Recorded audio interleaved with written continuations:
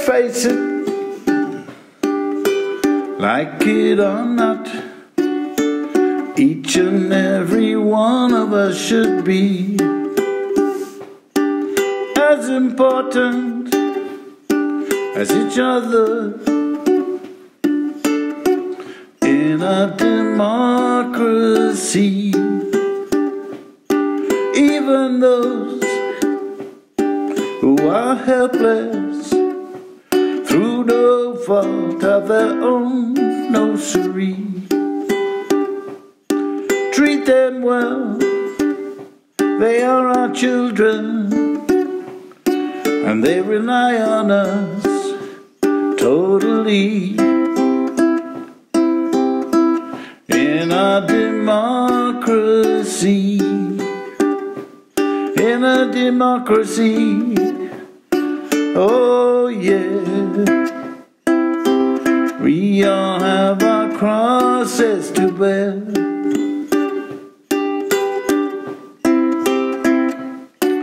Let's face it, like it or not, each and every one of us should be as important as each other in a democracy. Even those who are no good at anything, no siree. Just remember, they are our leaders, and we vote for them foolishly. In a democracy, in a democracy, oh yeah, we all have our crosses to bear. In a democracy, oh yeah, we all have our crosses to bear. Neil, can you tell me what were your earliest musical influences? The radio. I think as a toddler, you know, I used to sort of conduct it with a ruler. I loved it, you know, whatever it was, you know, big bands, classical, everything. I just related to it from an infant. So, but didn't have lessons until I was about 7. And my father and mother, my father was in the army and got posted to Germany. And we had a piano, so, you know, I was plonking on it, and they got me some lessons, and I had a most wonderful German bloke who taught me. He was, you know, this is the thing about, you know, you go to Germany because of the World War or whatever, and you find that some Germans are perfectly reasonable human beings. It's confusing in a way, but you know, you get to the time where your left hand has to do something different to your right hand. And I think it's at about the age of 7, you know, when I said I had to do this, you know, I declared that it was impossible. But, you know, not like some terrible teachers you hear about that hit your fingers and things with rulers or whatever. So, well, Neil, I think if you observe me closely, you will see that my left hand is doing this and my right hand is doing that. And I knew I was wrong. You know? But then I kind of got hooked on it, and I you know, surfed into it. It was really good. In your travels as a child, was there any particular type of music that was totally unusual that you'd never heard before that held a fascination? Not so much as a child. I mean, I can remember as a child listening to live music. You know, I was always impressed by sort of open air bands. And I suppose being near military, there was parades and things like that. And I often think, you know, today, you know, that if there's so much music in elevators and supermarkets and everything, you know, the novelty is sort of worn off. But if you were in a village somewhere, and all of a sudden round the corner came these banging animal skins and blowing through metal tubes, you'd get excited, and it would lift you. What is this? And so that that magic is sort of gone because of thing. But I mentioned the radio before, but all the songs in the 50s were extraordinary. I mean, Billy Connolly went on to sort of deride them and sort of thank God for rock and roll, because they were singing songs like "Give me 5 minutes more." 5 minutes more, what? And but I remember songs like 20 tiny fingers, 20 tiny toes, 2 angel faces, each with a turned-up nose. One looks like Mommy with a cute little girl on top, and the other one's got a big bald spot, exactly like his pop, pop, pop, pop, pop, pop. And popular music was this kind of, we've just been through a world war, let's cheer up, and any old rubbish would do. But, I absorbed it all like blotting paper. And I remember I remember thinking quite fiercely about, a man is a two-face, a worrisome thing that will lead you to sing the blues in the night. And I thought, that's not very fair, woman, Yes, and because they do say that a ventriloquist has hard work today, because kids are not impressed. No, I bet not. Where's the recorder? Is it on MP3? Yeah. Stuffed in it. You were saying a Serbian brass band. On my travels, as not as a child, but certainly a couple of years ago, I went to Slovenia with some friends. They were called Terrafolk, and they worked with me, and I adore them. They're fantastic. And Janusz, the accordion player, bass player, so it suddenly rang up where we were and said, "You've got to come to this restaurant."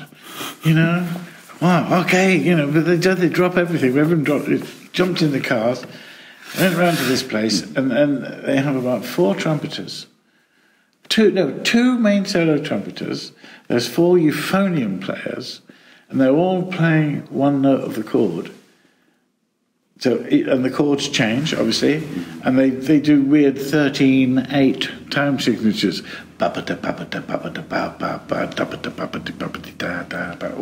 what that was, I don't. But each note of the chord on the euphonium is going pop, pop, pop, pop, pop, pop, pop, pop, pop, pop. It's a chord, and there's a drum and things like that, and it's the most exciting sound I've ever seen. And what they do, the trumpeters come right round and they play to the little groups. And you're supposed to give them money, And one of them put the trumpet right in my ear, and I had to sort of trust him. And he played the most quiet little thing, masterly playing. And so you really, because you've still got an ear at the end, you sort of tip him well, because he hasn't actually injured you.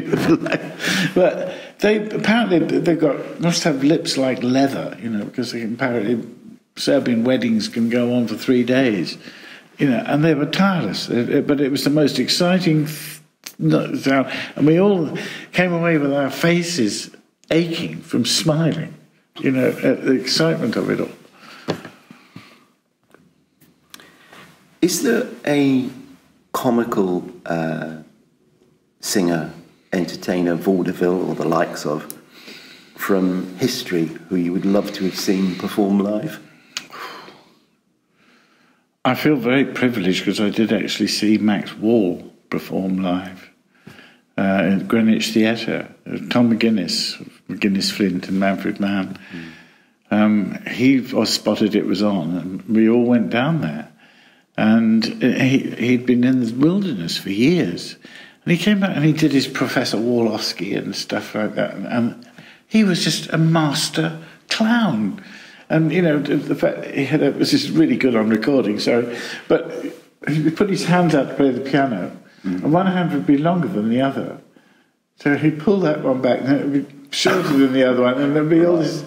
And where's my stool? And this kind of thing, and the tights, the bald head. and whatever. And it was wonderful. Anyway, he was interviewed by The Guardian later, and he said, "No, I've had a wonderful time in Greenwich Theatre. All these hippies came to see me." But I met him later working on Jabberwocky with Terry Gilliam, yeah. And we sat in a pub and a jukebox came on suddenly from another bar, this sort of like raucous thing. And Max, you have to imagine his face. He's going, "Hear that? It's a cry for help." Max Wall had an encore where he would, people would be stamping and shouting more, more, more. And he would come on one side of the stage holding up a stick of celery. And he would wait until everyone absolutely quiet. And it took a while, And then when, they realised the game was be quiet and he'll say something. They all went absolutely quiet. "Ladies and gentlemen, Mussolini's left leg. I thank you." And he'd walk off with a stick of celery. More, more, more, more, more. And he'd come on from the other side of the stage with a stick of celery in his other hand, And again, I had to wait till they got quiet. And say, "Ladies and gentlemen, Mussolini's right leg. I thank you." And he'd go off. And then he'd go, come on. And then he came on with 2 enormous potatoes and held them above his head in the centre of the stage. And, of course, there's a lot of, vulgar giggling and whatever going on. Eventually they all quietened down, and he's got the potatoes above his head, and he says, "No, madam, you're wrong. These are King Edward's."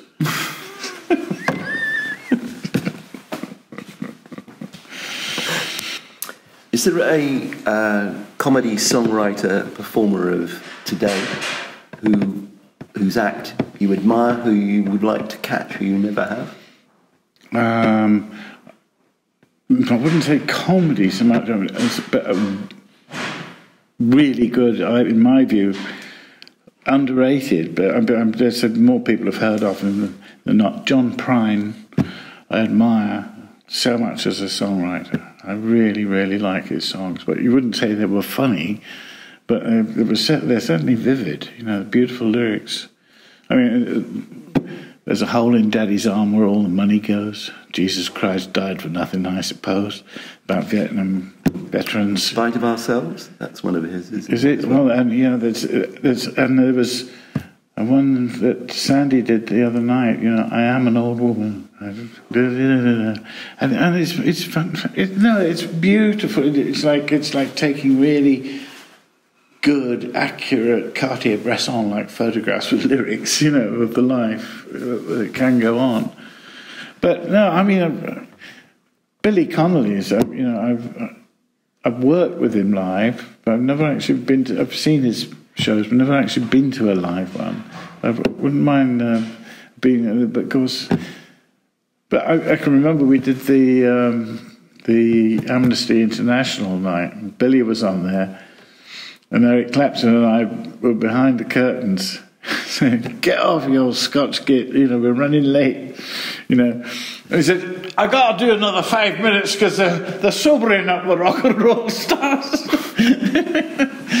So you don't heckle the master, No, that's a hard one. I mean, I'm good friends with Emo Phillips, and Emo, I like his humour, his take. He said, "Any of my jokes are possible." I said, well, how do you mean? He said, "Well, take an example, I got into trouble on my date last night. I forgot to open the car door for her. Instead, I just swam for the surface." Do you believe that the ukulele is a good starting point in song construction? Well, I think it's a great songwriting aid because you can sit quietly musing, and playing with different chords, and you get an honest chord of ukulele, and very often can be quite subtle. Who was it? Greenaway and Cook wrote lots of songs together. Roger Greenaway, he had a large ukulele, which he always wrote songs on. that's back in the 80s or even earlier, you know. So he was. I've written a couple of songs directly onto the ukulele, 2 or 3, you know. But more and more, you don't often break a string on a ukulele. And I broke this first string, and I just grabbed another string, and I assumed it was the right one, but it's not. It's a bass one. So what I've got here is. Do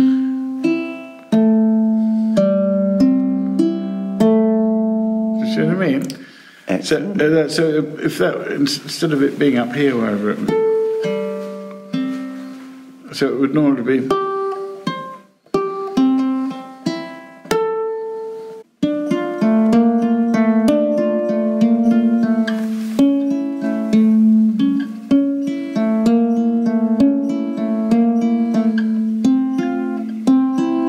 Oh, I can't remember it, isn't it? I don't know.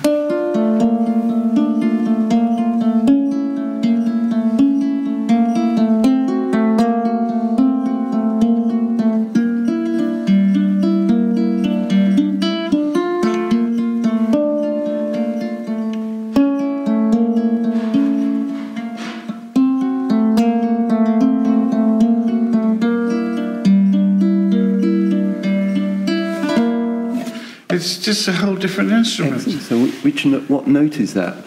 It's exactly the normal tuning, but the first and the bass. fourth string are an octave low. Brilliant. But it works in a nice mellow way, you know.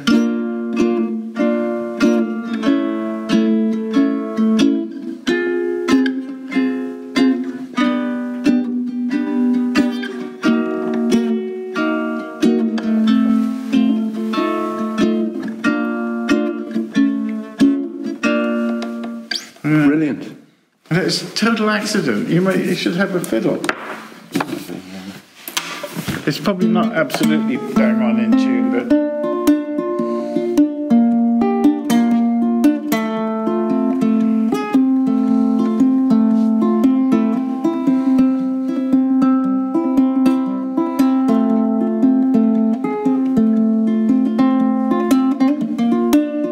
It sounds lovely, yeah. Very nice.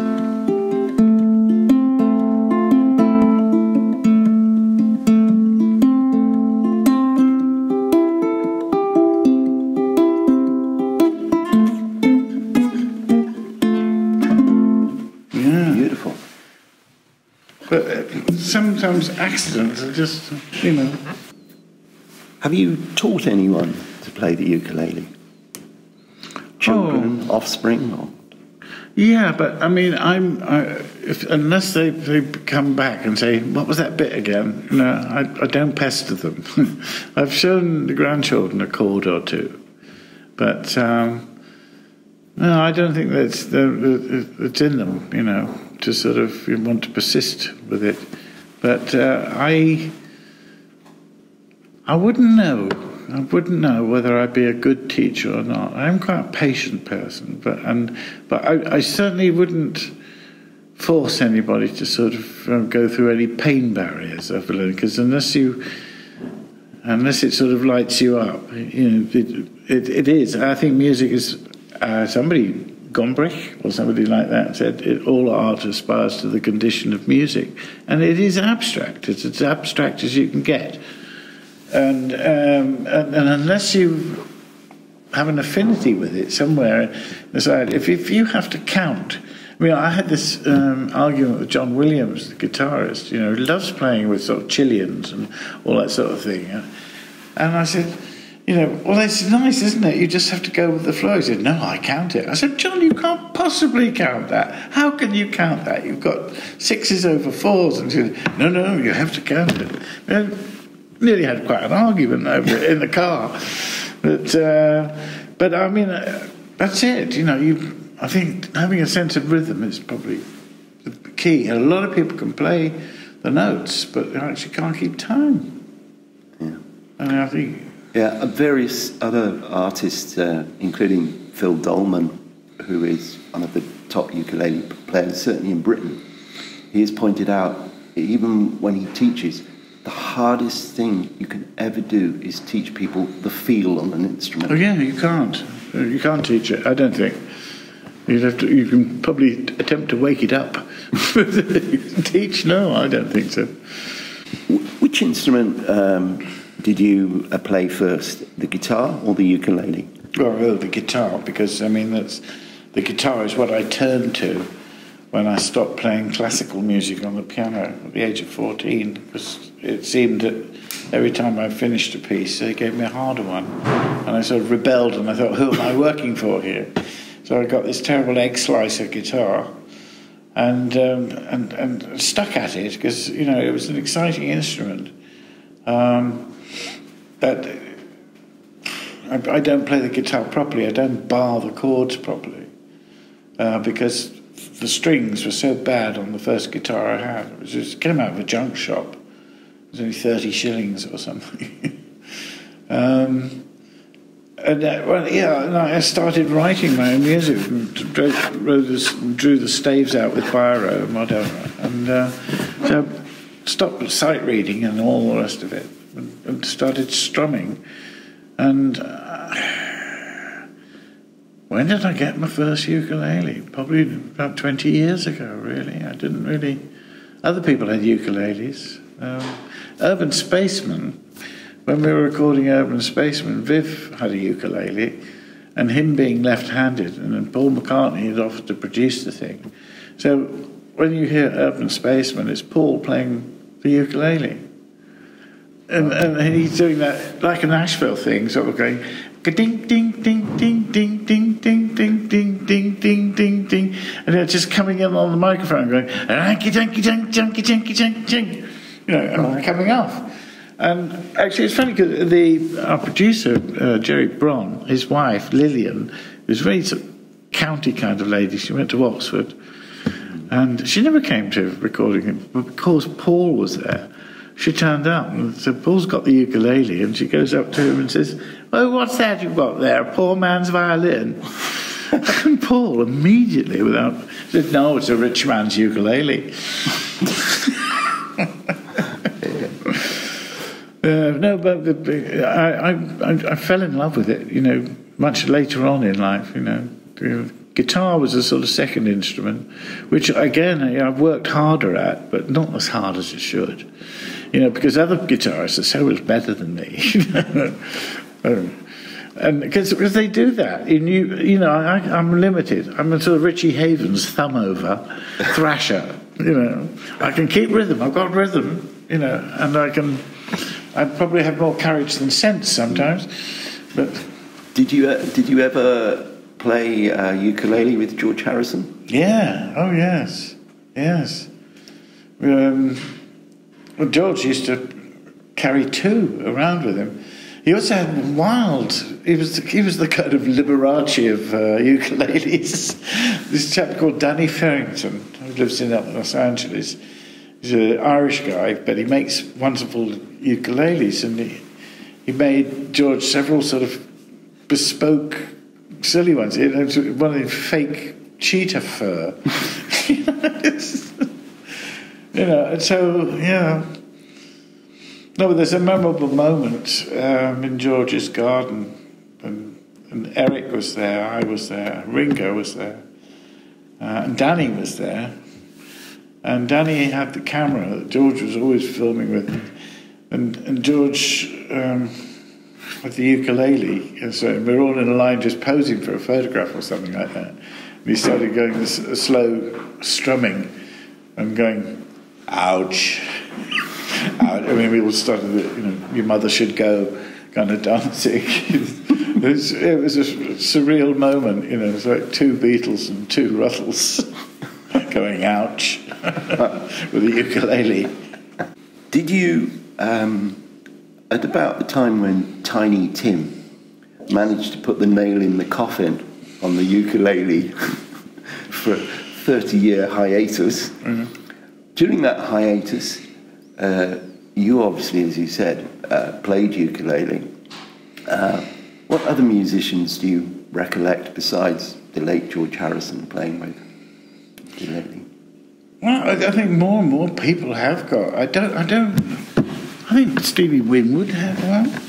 But, I mean, I must tell you, the Bonzos actually played the Albert Hall with Tiny Tim. Right. And we couldn't get over it, the extraordinary thing. But somebody, in fact, it was, what's his name, from the Hollies, who was making a film of it. And we thought, well, if you're making a film, we would have this sort of like walkway for Larry to come out and tap dance on, which he collapses, So we had all that built and all this happening and whatever. But then, out comes Tiny Tim with "There's a fellow following me," whatever, and But later on, when the Bonzos went to New York, we had a publicist called Ren Gravatt, and he came up with a line for the Bonzos as 6 Tiny Tims with balls. I know, we cried at first and then we got angry and sacked him. But as I say, in the sort of 60s time, there weren't that many around, not in as there are now, and I think it's a word of warning, because there's a lot of them out there just sort of decorative and intended for car boot sales, because they're not real instruments. You won't ever tune them. They're souvenirs of somewhere with, Benidorm painted on them or something. But there's so many to choose from. I mean, this one I got in Atlanta, and I think any instrument that makes you want to play vibrato is a good one.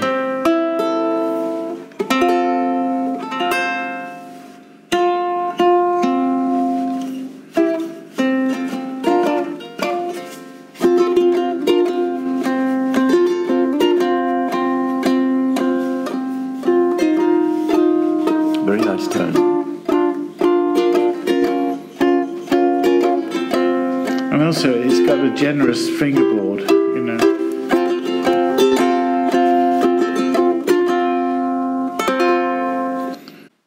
Do you bother to ever remember the names of chords that you use on a ukulele, or do you just...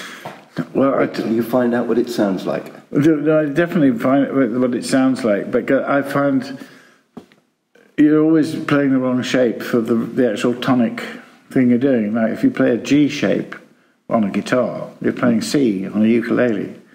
So to avoid the scrambled egg of instant transposition all the time, which I find like it's impossible, I just think I'm playing in the key I'm playing, and I play like that, but I forget about the fact that it's... So yeah, I know sevenths, I know augmenteds and things like that, but it's not a big deal with me. I know some people, sort of study it a lot, but George didn't care what the chord was called. In fact, he once said, I don't care if it's called Horace or Arthur, as long as it sounds good, it's all right. And there's that weird chord he does on "Isn't It a Pity," which I can't, on the ukulele it wouldn't work, but it's like it's a D minor shape on the bottom 3, 4th, 5th and 6th strings, and it's a sort of major 7th, but it isn't, And if you look at the Albert Hall thing, when Eric's I thought did a fantastic MD job and getting all that, like 4 drummers, come on. And so he's going, "Isn't it a pity?" And he went, "Oh," at the last minute he just got into that awkward shape, which you never normally do there, And it's George was always making up chords, so not necessarily naming them. Wrote on the ukulele for my 65th birthday. Lots of people came.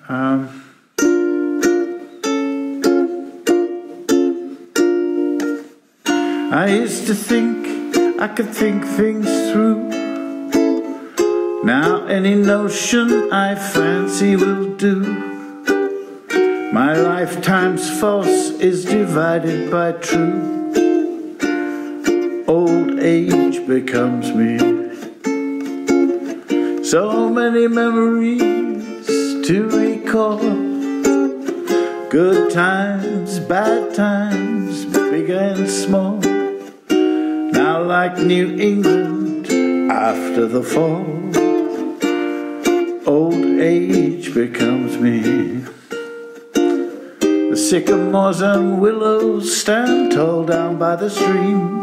My blanket is a jacaranda blue. Among my extra pillows I'd still know how to dream.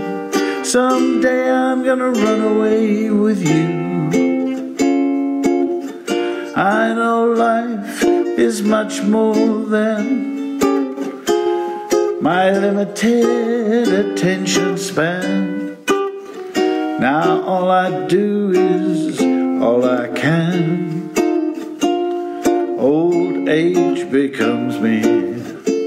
Humming.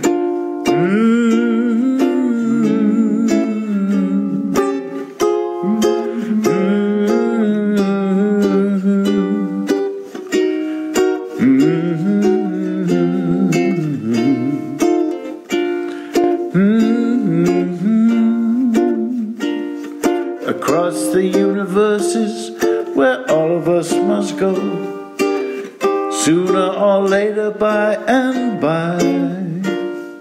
But what is far, far worse is all those people in the know who claim they can explain the reasons why. I've had my fill of all the ballyhoo, enough of soft shoe shufflers too.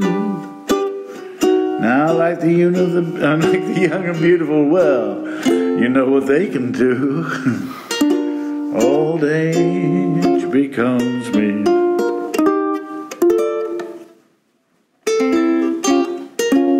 Should have a better jazz chord to end.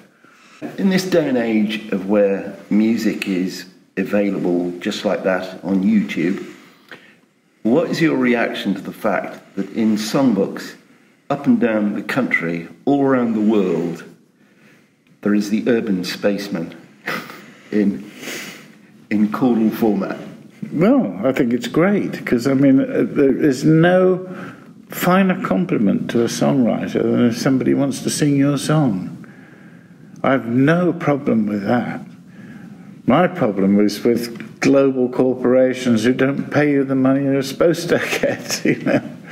And I'm not alone. Everybody I know in the business, green room chatter, is one of deep melancholy when it comes to being ripped off by the people who are supposed to be, you know, batting for you. Neil Innes, thank you very much. John, it's been a pleasure. Shaking hands now. Yeah.